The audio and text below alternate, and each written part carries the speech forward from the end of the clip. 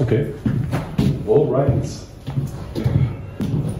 So as it has been a tradition for the past 3,000 years at this meetup, the language that we speak is English, because we always have a couple of people that are not fluent in Zürichdeutsch.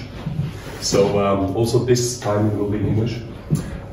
We just checked on the meetup.com website when we had the last in-person meetup.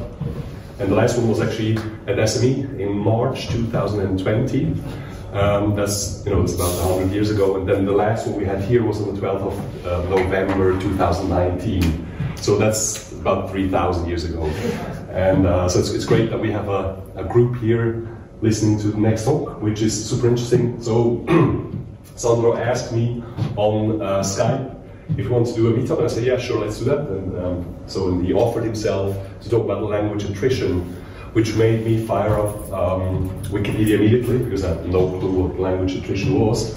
But since my background is in linguistics, of course, that was super interesting to hear. And he makes a link to the COVID seclusion that we all went through, which makes it especially interesting to listen to that. In general, I think language attrition is the effect that happens when someone migrates to a different country and is immersed in that country's language and then starts to lose his mother tongue, or starts to lose the exact accent of his mother tongue and just develops an accent in his own language that he or she spoke best before. And so I'm super interested in listening to what Sandro has to say about that in the combination of COVID. Usually I have this slide set on Meetup of Test and making a couple of advertising words for my own company. I'm not going to bore you with that, and I think I'll just pass on the word to Sandro. And I'm super curious. All right, Sandro? Thank you. Stage is yours. And I'm sure you're hiring again, aren't you? Yes, absolutely. So it's we are hiring. and so is Sandro. So it's kind of whoever you think is more suitable for your needs. So it's got to be more stationary than necessary. If you were this cool kid who really wants to go to different companies, rock star and travel around, then House of Test would be the place. All right, Sandro. Thank you very much for the kind introduction, Hilary. Let's start with the joke. There are two fish swimming upstream, no, downstream. They are swimming downstream, and a salmon is swimming upstream. And the salmon asks the two fish, "Hey guys, how's the water up there?" The fish aren't saying anything. The salmon thinks, "Oh, how rude." And after a while, one fish says to the other fish, "What the fuck is water?" Let's begin with that joke. As Hilary said, a little talks about language attrition in times of COVID. This is a definition that I found in the internet. Refers to gradual reduction or loss of linguistic knowledge and skills in an individual. I'm not doing this mother tongue thing, but still speaking about what I think would be language attrition in our case. Questions? Who of you doesn't remember a time, or remembers a time where he didn't speak a language?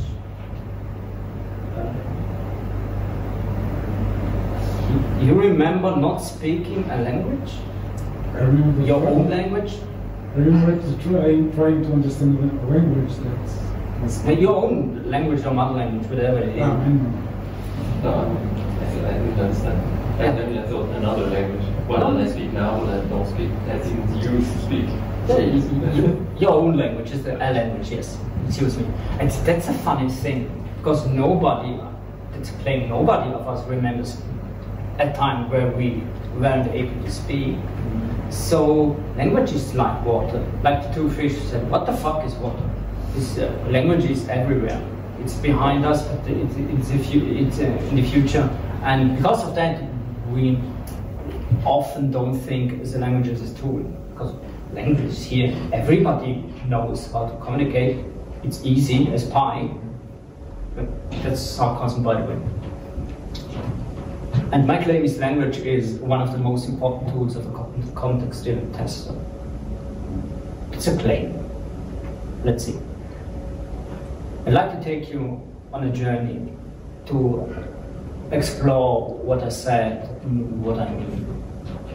The before that, we need an agreement, kind of a few things.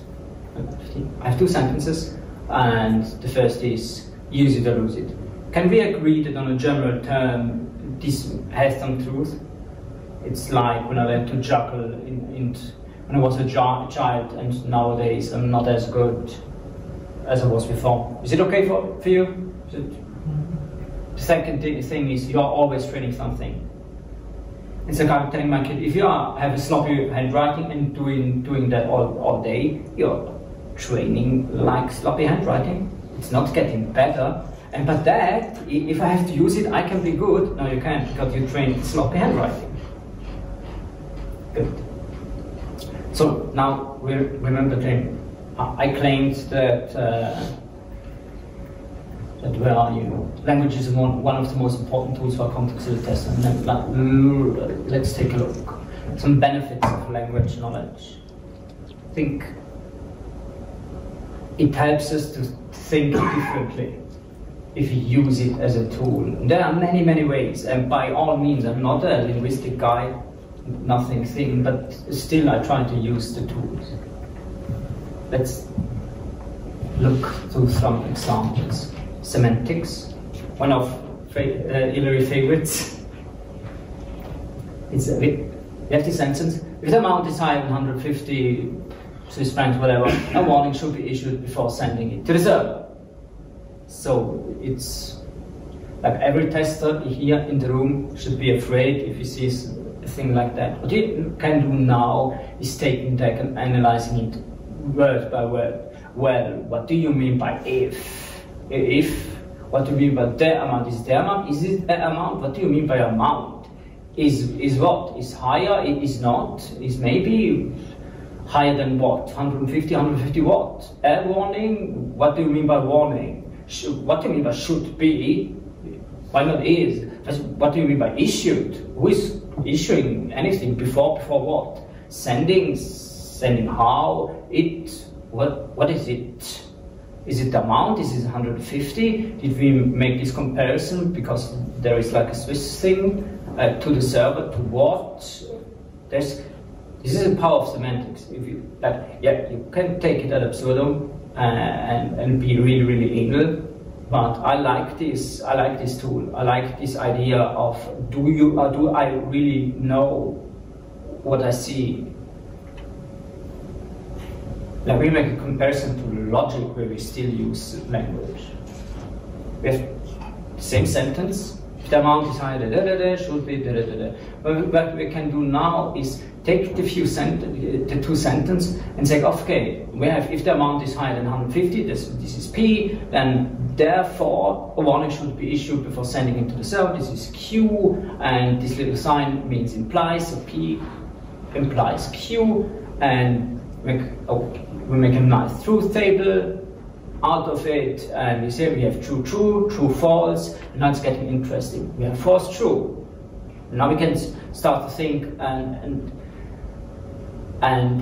think about how could P be false, and then realizing we never we maybe never threatened took the assumption and said, is it really 150? It could be 1.50, it could be 15.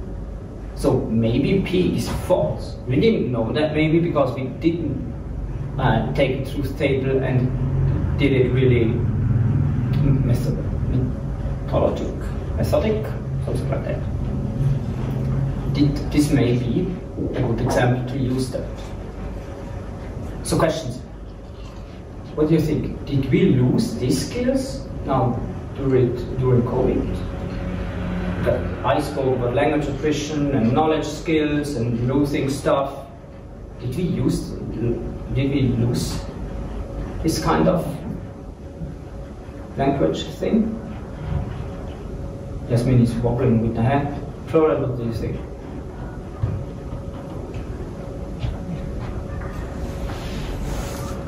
I don't think also, because this is stuff that we can train on our own. We don't need anybody else to do this stuff. So it's not that stuff that I'm talking about. So what I am talking about. So what do we lose? skills that we use in direct engagements, like communication. Why do we lose these skills? I blame remote communication because that's the thing that we have. And I didn't see Yasmin in months, or Florian.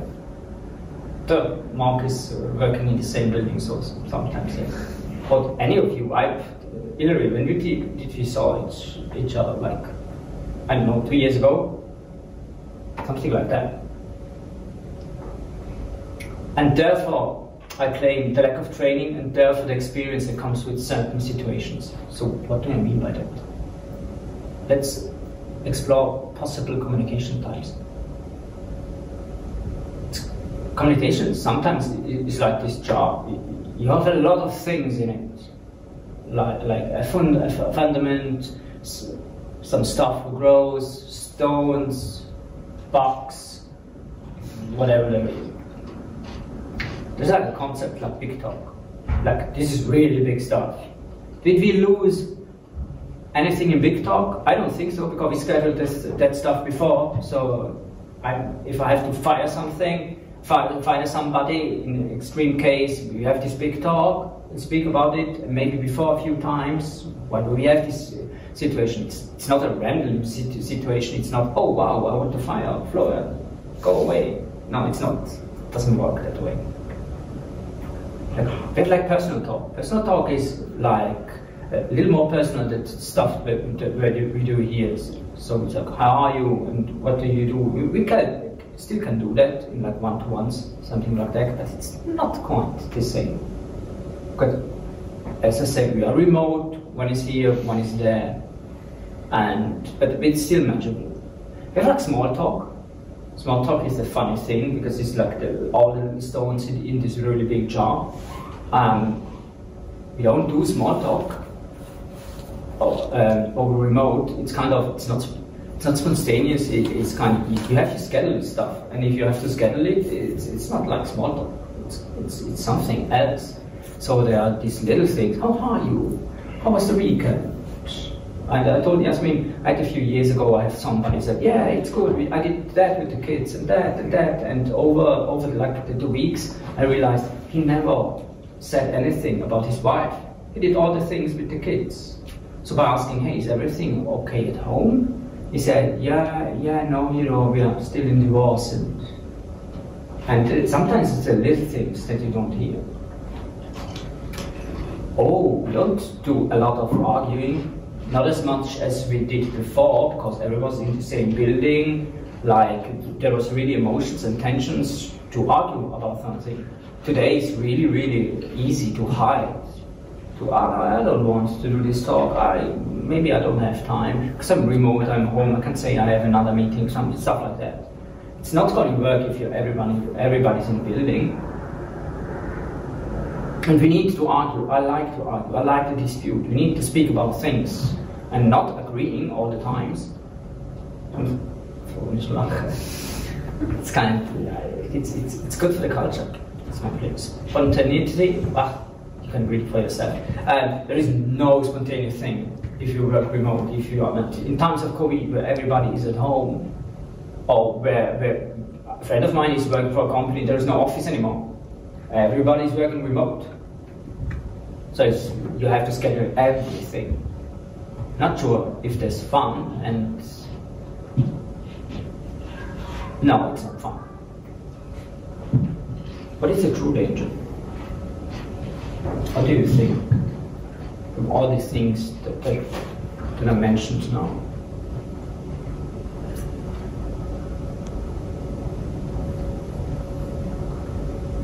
It's not to lose skills. Yeah, we lose skills. But in times with these, with communication, it's the thing, you're always training something. And that's what scares me. Because what do we train? We train to speak less. We train not to argue as much as we could. Because there is no, the situation is not there. We're not training it. We train to keep it short. Am I allowed to bug somebody? Am I allowed to write? Am I allowed to interfere? It was easier when everybody was in the same building, because we were sometimes we were in the same office, and maybe I hit, today I'm not feeling well, or I'm not really proud of what I did today. I heard that a few times, so I can look back and say, okay, tell me, what is it that you want me to take a look? Because it's maybe not, it's that and that, and then it was complicated. It's like we train to hide better. It's easy, remote, to be at home, to not write. It's not everyone is like so pushy as I am. And we train to narrow our field of view. So I think it was much easier when everybody was together to hear different opinions. Now I can cancel this view if I don't like it. And that's the thing that scares me the most. We train all these things. We don't have any awareness. So what does it mean for the future?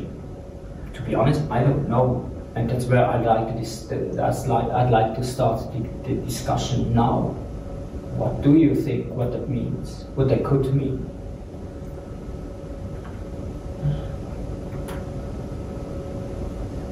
Last year, I got 2 new colleagues, exactly when Corona started.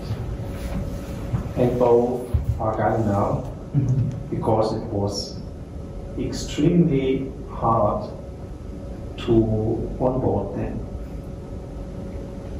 They knew that they don't know much, and that's why they tried to hide themselves. And yes, we had additional meetings, we had remote breaks and online events and all that, but it was not allowed to meet in real time. And so nobody was able to see how they feel. And now, when it is allowed again, we have new colleagues. We just meet in the office. We have our days, not every day a week, but 1 day a week, when we meet in the office, and we are able to onboard them better. Because we have our breaks, we are in the same room, we see each other, we see if somebody has a question, just a question mark in the eyes. Yeah. So I think in future it's necessary to meet again, to be in the same place. But perhaps companies find out that it's much cheaper to have people at home. I don't know. Not our company. Well, you don't have to pay rent, so yeah, maybe. Yeah, but at the moment not. I think it's important to work in the same place at least some days a week.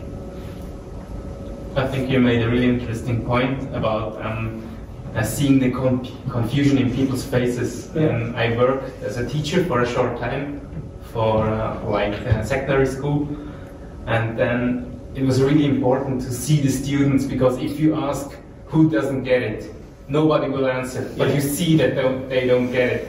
And it's much harder to see. First of all, if you're remote, you may have a camera, but even then it's not the same. Yeah. And I think that's a really good point, especially when teaching somebody, because remote teaching requires way more initiative of the person learning. And if you're there, you have an immediate reaction to your questions, even if the reaction is nothing at all, because nothing is a reaction as well. But like if you're on Teams or whatever, and there's no reaction, it's just standard. And maybe there's no camera, there's muted sound because it's easier to not have confusion, and there's distracting sounds. So it's normal to have no sound as a reaction and just a little bit of a visual reaction sometimes. Yeah, so I think that's a really interesting point. You're making a good point, Mark. One of our sales told me a few weeks ago that like the first steps in the software development process is the handshake. The handshake that we are missing now, that some sales at Airborne are really missing, because they say, you know, that first handshake is so important, like to establish like the relationship, to see where is the counterpart, the other part, is he confident, is she not, who is it, and it starts with them. In the Meetup, I think I wrote, what does it mean for the software development process? I think the software development process is a complex system with a lot of moving parts, and by isolating them and taking a few things away, I'm not sure how good we can help the customer with his desires, what he needs and what he wants. There will be things that are lost. And I also think, for example, here at Airborne, sometimes during lunch, I guess if you talk about stuff and you approach it with your programs, you can like draw synergies between the teams. And I was, for example, struggling with something, and then I learned, Florian is doing this like every day, and only by chance I then started to like contact him and ask him about how he's doing this in his daily business. But I would have guessed if, for example, if I would have met him or someone else earlier, then this discussion would have come way earlier. Maybe if you knew him, the question is, would you ask him if you only know that he knows how to do? It's the handshake, it's the first handshake. It's breaking the ice.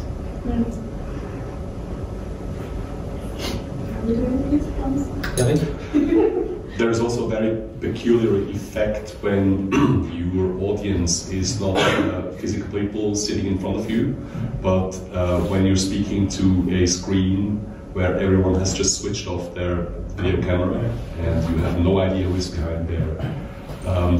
It's just the richness of language gets lost. There's some effect of audience energy that is not present, and that's super weird. One of the most exhausting experiences I've ever had was giving a full day workshop on testing to my own screen. At the end of the day, I was just completely exhausted. And that was very weird, because it just in general, it's kind of people exhaust me. It's kind of I'm an introvert. I'm a highly trained introvert, so I can just pretend to be someone who is connecting to people. But I like people in small doses in general. So big crowds still exhaust me. But I've just found out during COVID that the complete absence of large crowds is even worse than having many people in front of you. It also has this effect that it's just the range of vocabulary just shrinks to a basic set of words, and it just feels very, very weird. And it's just, I think humans are not, we evolutionary probably did not develop into beings who speak to their own screens. And I think that's one of the insights that we have here. But I love it. I have the same situation with the test academy that we had with Airborne. When I'm speaking to the screen and I hate it. I don't see the people, I don't see the joy, I don't see the confusion. It's kind of, I see my own PowerPoint presentation. It's not the same. I feel you.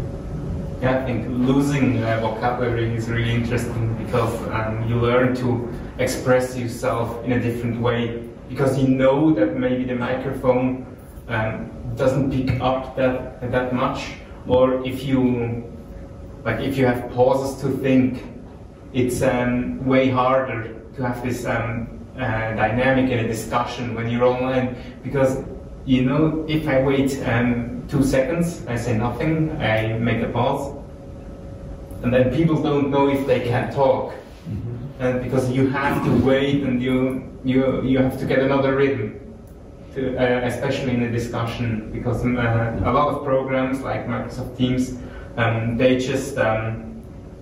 just mute people if there are different voices simultaneously, or if you talk, they mute the rest, like on your phone. And so it's really hard to interrupt somebody, and that's sometimes that's important as well, to interrupt somebody.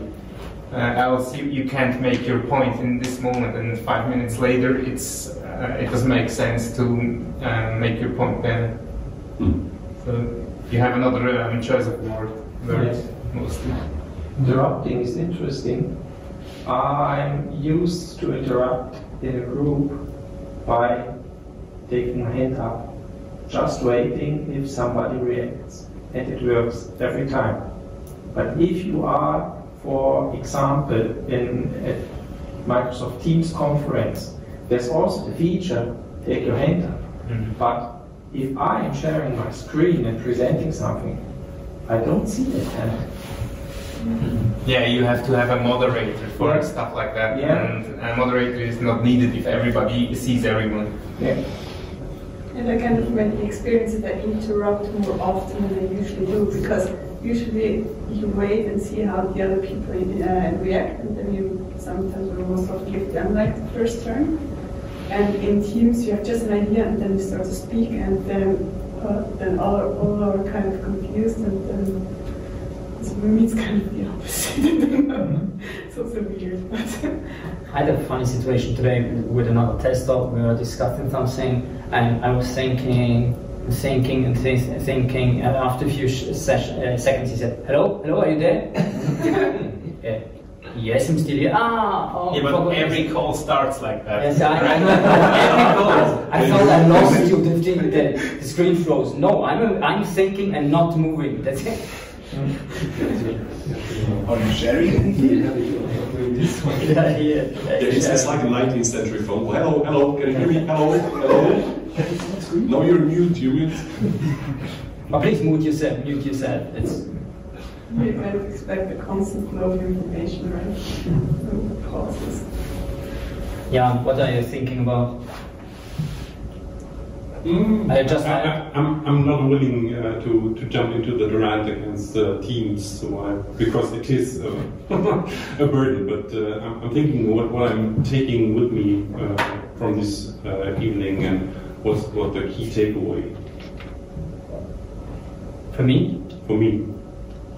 No, you can't answer this. I can tell you what it is for me. We always train something. That's the thing that I'm delighted about, but what scares me the most in situations like this. So one theory would be, because on the communication platforms that we use, which are video-based, and which also remove a lot of the subtleties in non-verbal communication, that people need to train to become better in verbal communication and be more accurate in that sense. There are many of these non-verbal cues that just simply disappear because of, first of all, the two-dimensionality of the video. There are the little noises that are not there, especially if there is programs that auto-mute people. So the little noises are not there. Also, the whole body language is only there to a limited sense. So maybe people then need to train themselves to become more literal. Yeah, exactly. Like Sandro said, it's not the big things, the big talks, the really important things that get lost at it. It's like the small things. I have to change the way I talk sometimes, because if I call my friends or I talk to them in person, I can call my friend and ask, and it's okay. They know how it's meant. Yeah. But like in a group, in a group online, it's way harder to use a bit more a risky language, or like more familiar language with people, because it's way harder to like get across how you mean that, because there is way less chance for interpretation. It's like when you text somebody, you have to put all the emojis to signal how you mean it, and so it's kind of like that. There's less hints to interpret. Also, if you look, when there's a camera crew on the street walking up to a couple and just kind of filming them, they become very stiff. And that's us, everyone in the video conference software. It's, oh shit, we're being filmed here. And so it removes a little bit of the naturalness. Yeah, even with the camera on, you're not yourself, or not fully. And here, I mean, there's a camera on, but it's not on us, so it's just on Sandro. So it's a stiff one. My wife started at UBS 2 years ago to during COVID, and it was a really, really funny situation. But we didn't have Skype for Business. They don't have any video conferences. She only heard people, but never saw them. So like 1 month ago, she saw for the first time part of the team, and it's really, really to work with people that you only hear. You don't have any faces. There is kind of a disconnection there. But she likes the people, but it's not the same. So are we headed towards this kind of future? I wonder. Yeah, that's interesting because for all the ones who don't know me yet, I started here at Ergon this summer, so I'm quite new and I don't know everybody yet. And it's way easier to remember the faces that I saw within the team event. We went go-karting, and it's way easier to remember those people than all the other ones from my team. I did some little exercises when to learn stuff as part of my onboarding here, and one of the tasks was to interview like different people from the team to get to know how they use testing techniques. And it was really interesting because at the beginning, or at the end, I don't know, but I took like 10 minutes of the interview just to ask, who are you? How did you get here? What did you do before? What are you doing now? And it's like to get to know the people a little bit, but it's still not the same. I think it's easy for all of us to agree with that. So I want now to bring a little bit of conflict. Yeah, sure. Yes. And my biggest question is, why do we train to do those things? Because I do think there probably is an alternative. Okay, true, all of us were not used to this reality, or most of us, I would say, of working mostly remotely with our teams. And we spent 20, 30 years training to interact with people in person. So, yeah, we are good at that. Well, I'm not that good, and with introvert also, but yeah. But you get what I mean. So, and this came all of a sudden. It's not like something that we could prepare and say, okay, let's prepare these 3 months because then we are going to start working completely remotely, and this is the way to do it. So, at least me, we had to pick tools to start interacting because sometimes we didn't need all those tools, and now we do. And we are not the best at using those tools, and we are not the best at communicating through those tools. So I'm not saying that it could be a complete replacement, but maybe we are training that which is on the screen because we don't know how to train alternatives that could work. I'm not saying that it would be a perfect replacement, but it could possibly work. Yeah, I like this thought. It's a good one. It's one of the many reasons why I wanted this talk to give awareness that we are doing these things, but it doesn't have to be this way. Yeah, that's what you said at the beginning. Nobody of us remembers a time where we didn't understand some language, well, not one specific language, but any language, and this is because your proposal. This is extra effort. And we're not used to put in this extra effort just to communicate. We're used to communicating like we always do, and that's why we train those easier routes. Yeah, and yeah, to combat that a little, we would have to put in a bit more, and just like this talk, and just to be aware maybe helps a lot already. Yes, true. Yeah, I had to. I lead a team of developers. I did have to try new ways of communicating to improve, but I to completely agree that is the default. And for me, all of those 5 points actually have a theme which is being a lot more automated about the way we do things. And the price we pay, well, we personally all pay a price in terms of sociability, right? But the price we pay also as a project is that there is not much conflict. So whatever is said first, that's what everyone is going to do, and no one is going to argue against it. Because it is a lot easier when we are in person to contradict and say, look at these alternatives than when you are in a team setting, for example, or something like that. I'm not sure if I agree 100% with this, because I made also the experience, I worked with like an offshore team in Cairo, and the people were usually pretty shy in expressing their opinions. But the moment we started to get online, kind of, I don't know how you say this in English, but they started to be more, started more to criticize and express their opinions. For them it was actually even better that they had a distance of people, because we had in Switzerland in our team a lot of people with like a very strong presence, and they were quite dominating. And the online more kind of equal all the people out. So they were near in some point. Yeah, exactly. Yeah, well, it's always more difficult to be confident in a foreign space, like in a space you're not used to. So. Yeah, there could also be cultural reasons. Yeah, I mean, that is for sure complex.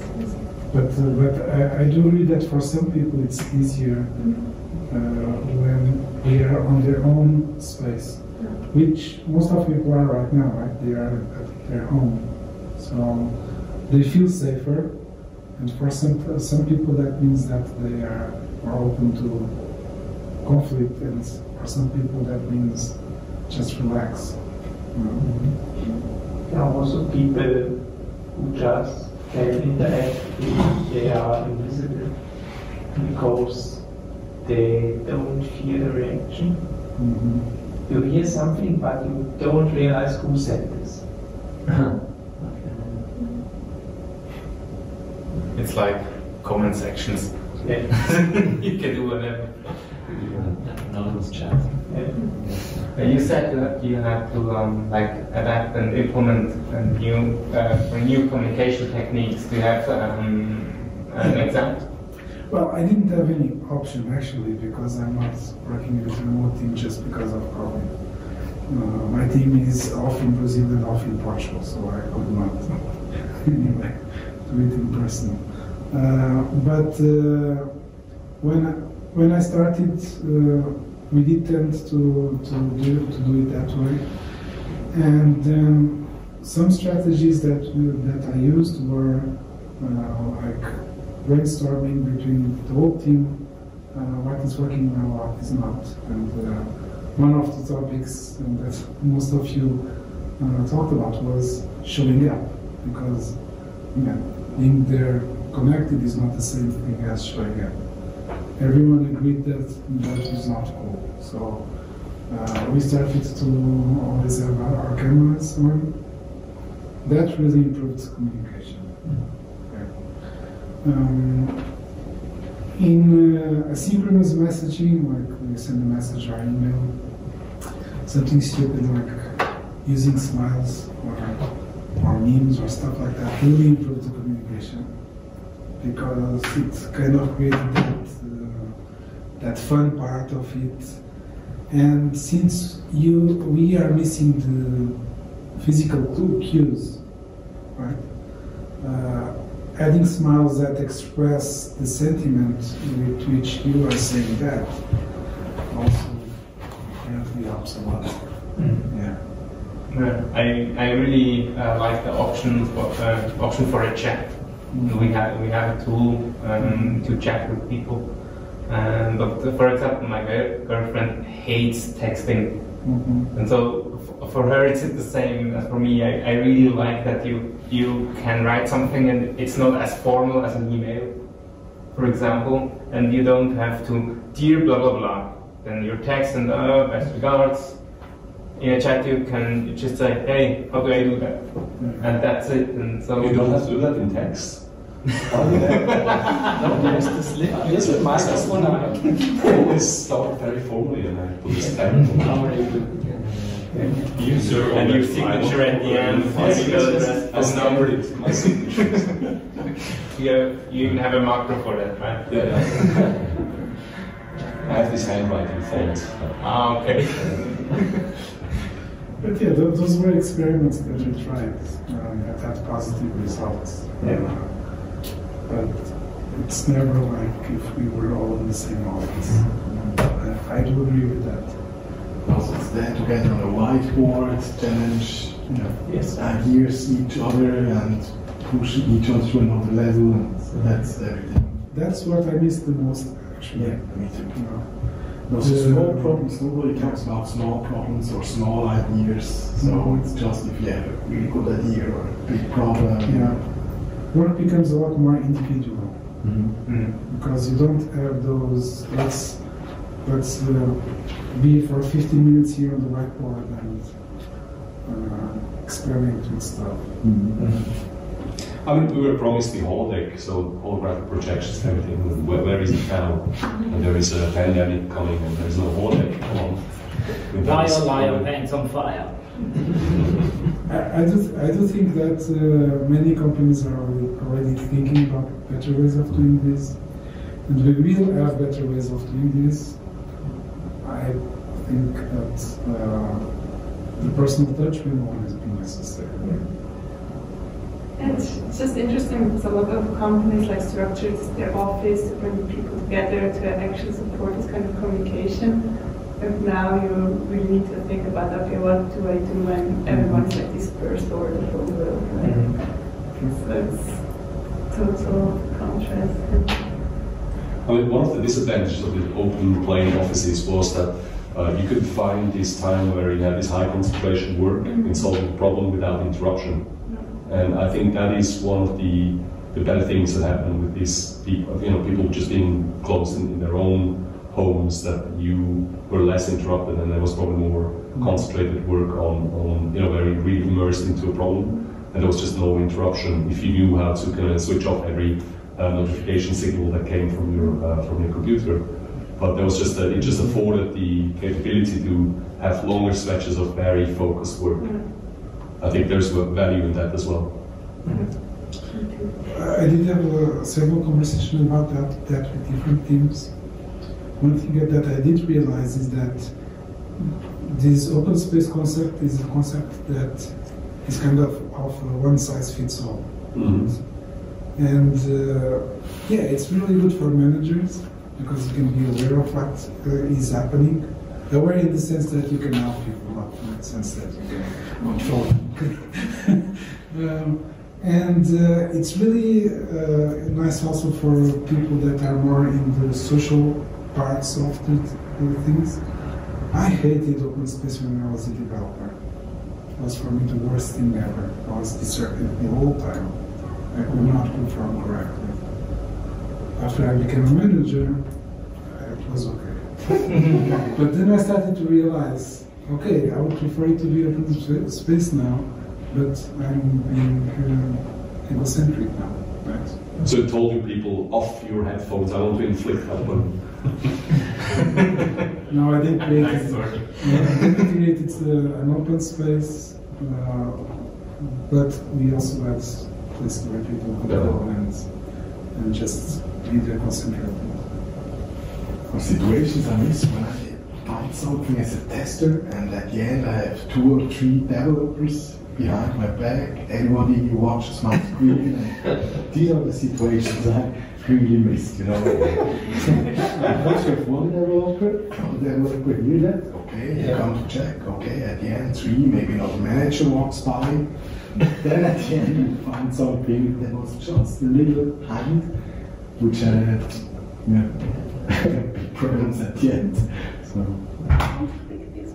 yeah. No, okay.